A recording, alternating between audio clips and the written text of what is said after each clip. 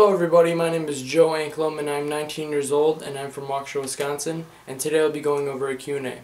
These questions come from my Instagram, and basically a few days ago I asked some of my followers, all of my followers, to ask me a few questions regarding fitness, myself, or pretty much anything, and I got quite a good amount of responses and some pretty good questions. One thing I do want to say, guys, before I begin is that all of the answers that I will be giving in this video are just that. They are my answers. They are solely my opinion. I am really just answering these questions, guys, based on my own experiences and what I have learned.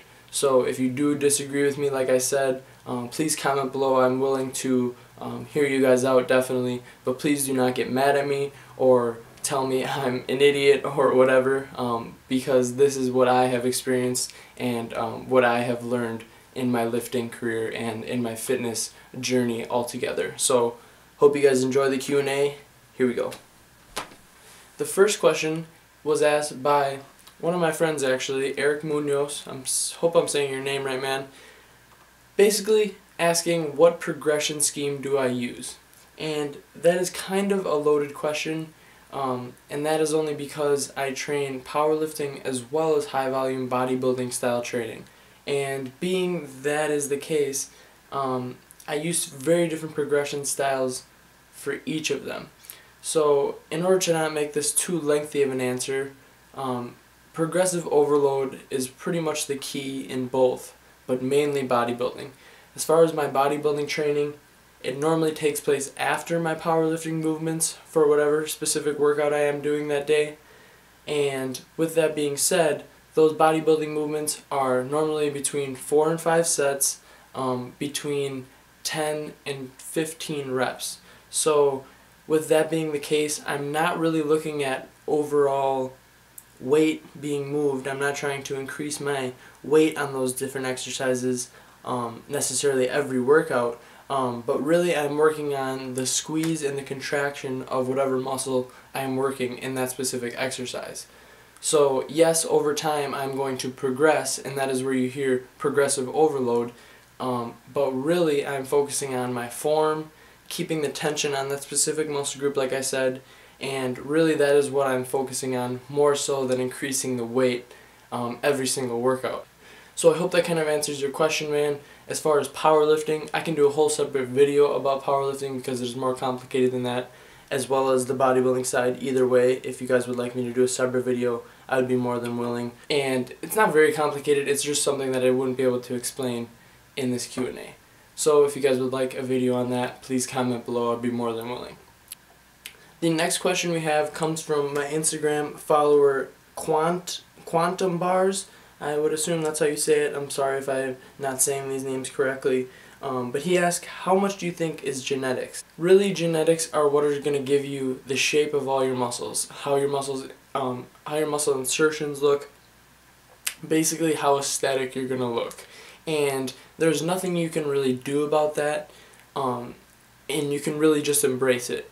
Your body is your body, and you're naturally, if you're naturally lean, if you're naturally heavier set, you can't really do anything about that. So yes, in that aspect, genetics are pretty much the only thing that is creating you. But with that being said, people out there who say they have poor genetics or their genetics aren't ideal, that may be true, but you really are limiting yourself if you're going to think that because you might not have the most aesthetic physique or the greatest genetics when it comes to leanness or building muscle, that does not mean you can't achieve a physique that you really have dreamed about. And that is where the people get this misconception that just because you're not genetically gifted doesn't mean that you can't achieve a look or a body composition that you want. Yes, you're never going to look like me. I'm never going to look like Raymond, the online coach. I'm never going to look like Mark Lobliner or Matt Ogus. Each of those people have their own unique individuality in the fact that their genetic makeup is different. Everyone wants Matt Ogus's block abs. They're perfect, but that's his genetics. I don't like my ab genetics, but that's just me.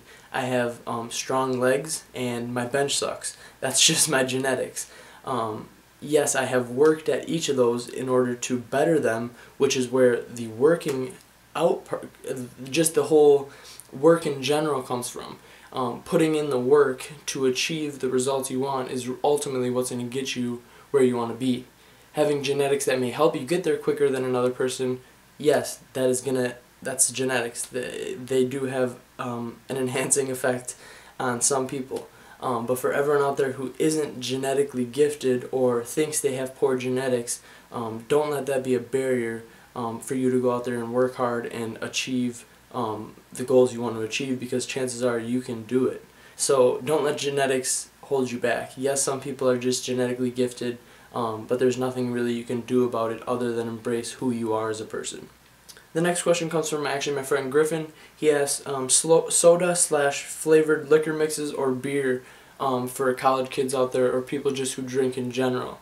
And the first thing I'll say to that is any form of alcohol in a binge drinking fashion is not going to be great for your body at all, whether it's liquor or beer. It's just putting your body in a not so ideal place. So that being said, if you are going to choose to drink, I do know a little bit as far as the contents of each. They're pretty much the same. I know beer has a little bit more carbs on average than alcohol, a normal serving of alcohol would have, but I'm sure it varies based on the alcohol. I myself am not a big drinker, and I do know that it has effect on your protein synthesis, basically your recovery process in a sense. So if you are choosing to drink, I would probably recommend you drink the same amount of water as you are alcohol. And I know that's probably going to be like, oh, I'm not going to get a buzz or whatever, but that's what I would recommend. And for me, I would recommend hydrating yourself before you start to drink as well, so you're not trying to play catch up. And really, that's the only advice I have on it. The other thing is, if you're drinking mixed drinks or liquor, chances are you're going to have a juice or a soda with that, so that's going to come with extra carbs and calories in itself, so be careful with that. And as far as health benefits, there's nothing really that's going to benefit you as far as losing weight or putting on muscle, and so that's why I really just recommend you do it in moderation if you are choosing to drink. Moving on to the next question. This is kind of a loaded question, so I'll answer it briefly because it varies based on each person. But he did ask what I use, what my diet is for cutting or bulking, and as far as bulking, which is what I'm doing right now, I really don't count macros at all. The only thing I'm counting is my protein and my fiber daily. Protein, I'm a person who believes that you should hit a gram of protein per body weight daily, and there's a lot of people who think you should do more, but I just stick to a gram, and I have had success with that. As far as fiber, I recommend 10 to 15 grams of fiber per 1,000 calories you're eating, and that's really just to help your digestive system digest all those food, because all the food you eat, because you're already eating such a large amount. So in terms of bulking, you're really just trying to find that maintenance level of calories, which there's a couple ways to do that, but after you find that maintenance level of calories, which is basically what you're burning on a daily basis, you then take that maintenance level of calories, which is what you're going to basically eat to remain the same, and you're either going to put yourself in a surplus or a deficit based on what your goal is. And like I said, this is kind of a detailed question to answer, but that's kind of the gist of it. I hope that kind of answers it to a certain degree. In terms of carbs and calories, if I had to guess, because I have tracked frequently throughout this bulk, I would guess I would hit anywhere between 400 and 450 carbs per day, sometimes even 500, but 400 is probably my minimum I would hit in a day. And like I said, I'm naturally lean, so I am able to eat that many carbohydrates in a day without putting on too much weight at all. Fat, I should say. And for fat, it really varies on the day whether I'm eating out or eating at home, but it's really never over probably 100 grams unless I do go crazy and indulge. and as far as my calories in general, I would imagine they're around 4,500 or so, depending on the day. So like I said, I hope that answers your question, man. Couple quick questions. Asked how much I weigh. I weigh about 153 pounds in the morning. At the end of the day, I weigh about 157, 158 based on how much I eat throughout the day. But like I said, it kind of fluctuates. But normally I have been waking up at around 153, 154 pretty consistently these last few weeks.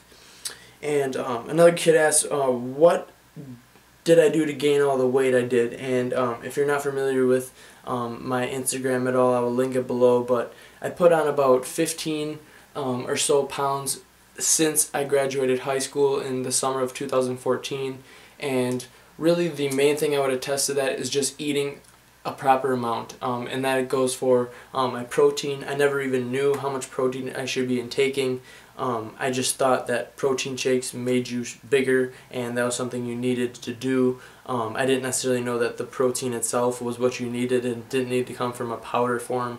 So really, the knowledge factor, knowing what to eat, knowing how much to eat, and knowing my body type, and knowing that I can eat a good amount, and I need to eat a good amount to even put on any muscle mass whatsoever. So knowing what I know now, I wish I could go back and play high school football, run track again with the frame I do now and the mindset I have now. But you live and you learn, and really, so putting on the weight, like I said, staying consistent. I hit the gym. I haven't taken more than 2 days off in probably the whole time that, like I said, since I graduated.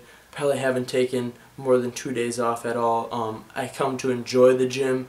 It's not something that I do just to make my teammates happy and to make myself better for a sport. It's something that I can do to relieve stress or just unwind and really put my mind into something, and the same way that sports kind of do. For me, leaving high school and not being able to play sports anymore, I kind of need to find a niche, and being able to go to the gym every day and progress and set goals for myself and hit those goals gave me that same type of excitement and enjoyment that sports did.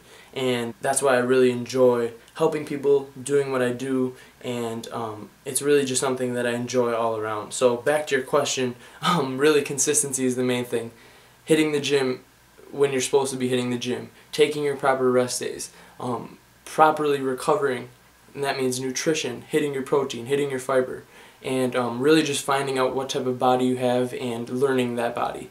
That is pretty much the main thing I would recommend for someone who is looking to consistently put on weight over time. Gotta learn. Learn, do some research, look things up, and keep your ears open, because always be learning, because that is the only way you're going to ever kind of evolve yourself as a human. So hopefully this video is not too long, guys, and I hope you enjoyed it and can take away something from this. I just wanted to say thank you guys for watching, if you're still watching, and please like the video if you did enjoy it, and subscribe to my YouTube channel if you have not already.